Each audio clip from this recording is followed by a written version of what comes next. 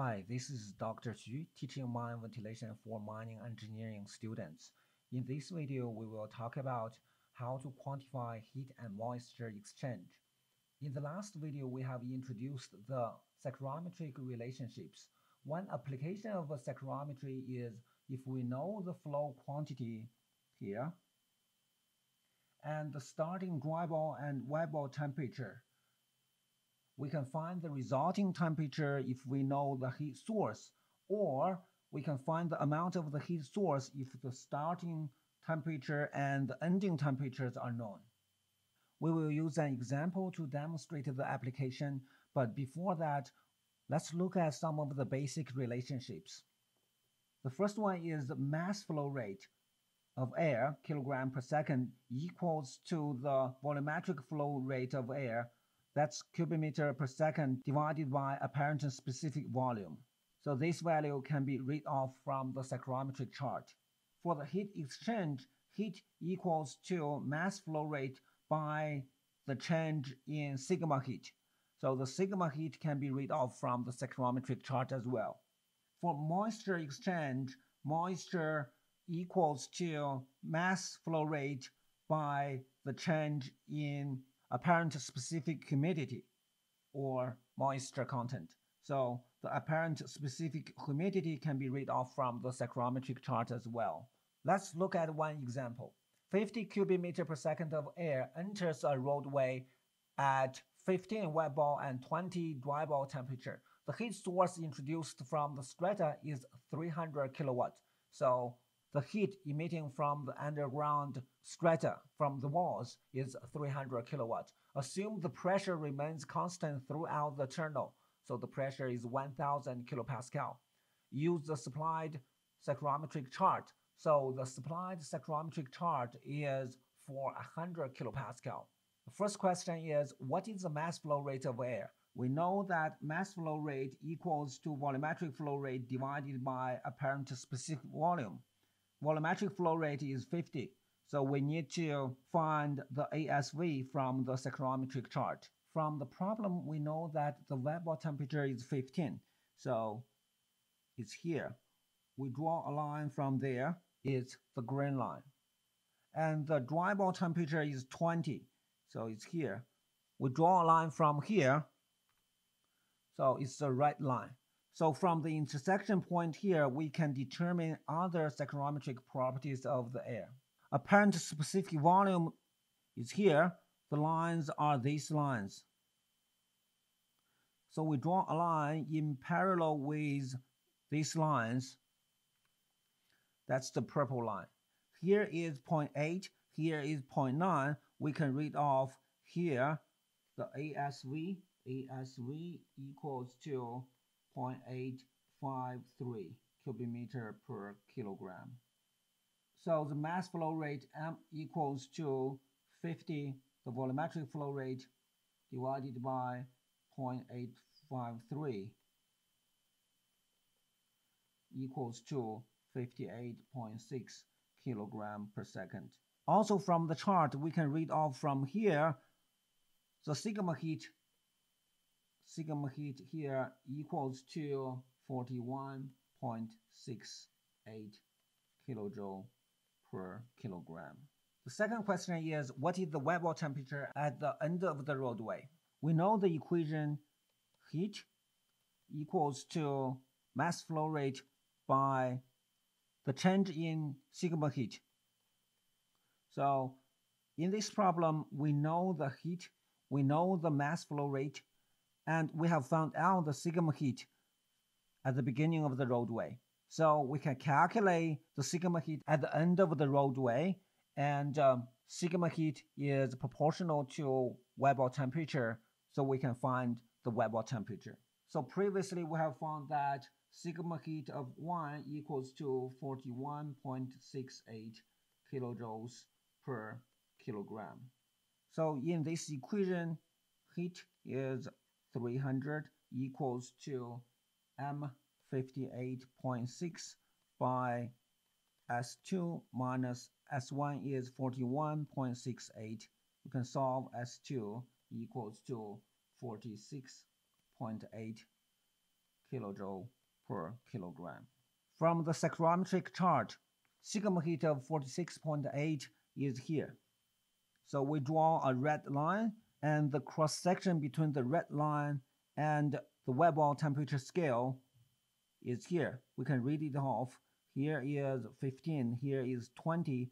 So the ending wet ball temperature is 16.7 degree.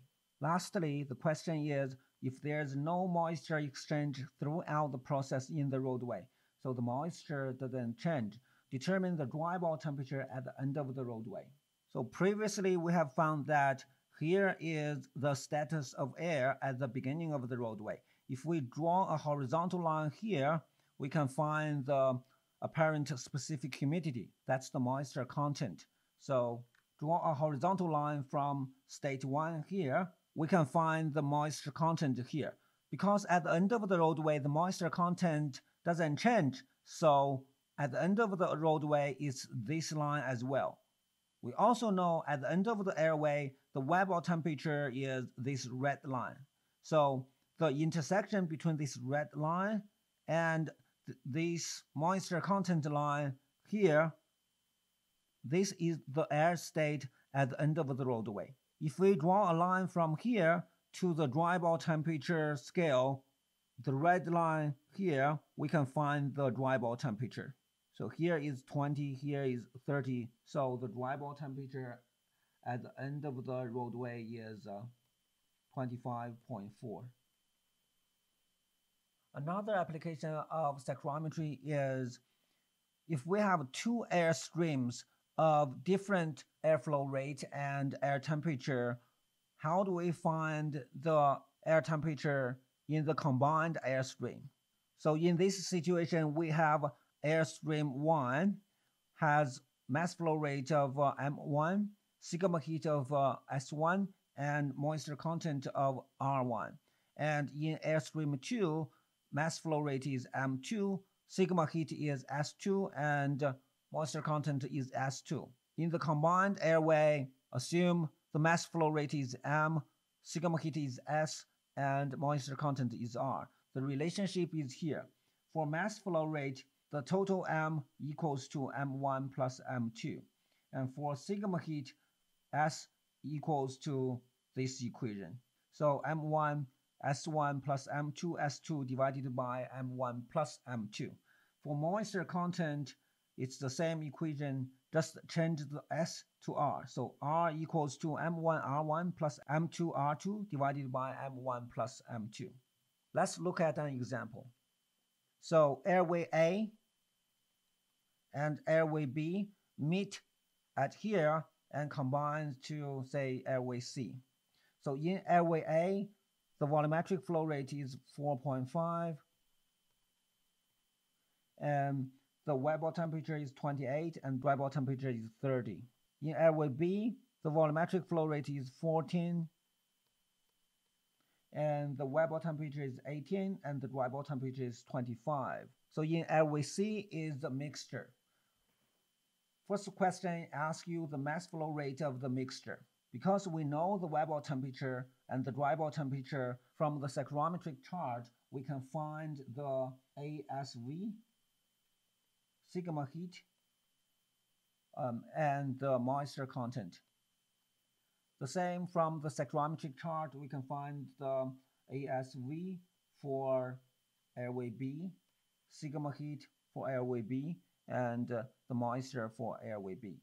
I will show the results to you, but please use the psychrometric chart and check if the values that you have found are the same as what we have here.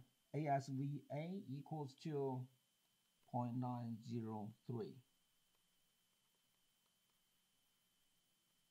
SA equals to 87.59. Moisture content in airway A equals to 23.5 gram per kilogram. So for B, ASVB equals to 0.87 cubic meter per kilogram.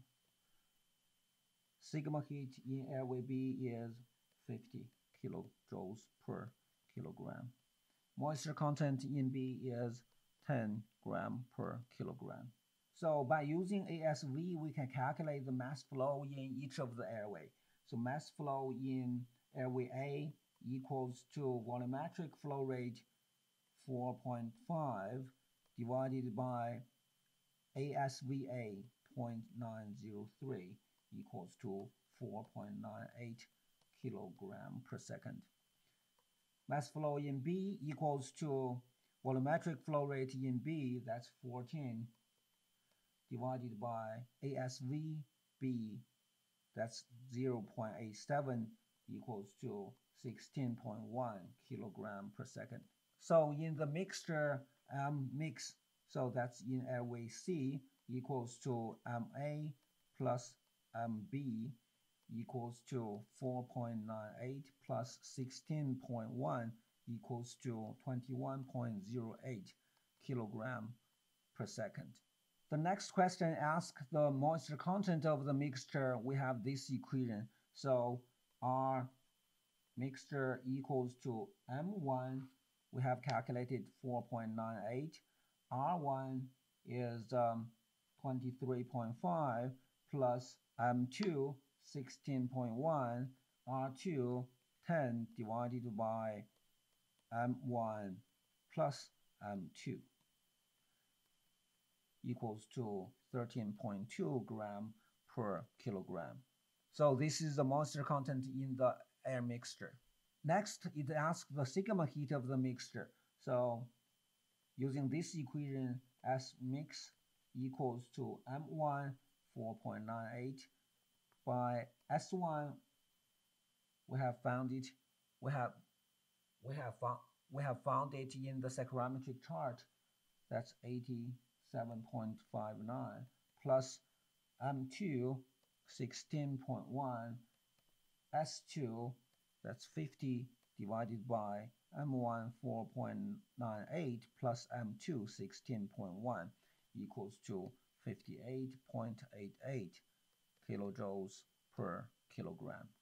The last question asks the wet bulb temperature of the mixture and the dry bulb temperature of the mixture. From previous calculation, we know that the moisture content of the mixture is 13.2 and the sigma heat is 58.88. So moisture content is here and sigma heat is here. We can draw a line from the moisture content, that's the horizontal line, and we can draw a line from the sigma heat here.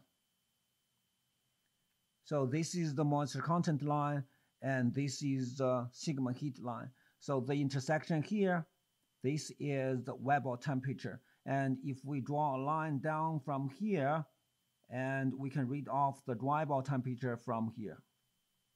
So wet bulb temperature is 20.8. So that's that value. And if we draw a line from here down to the dry bulb scale, we can read off the dry bulb temperature from there. So dry bulb temperature is 26.2.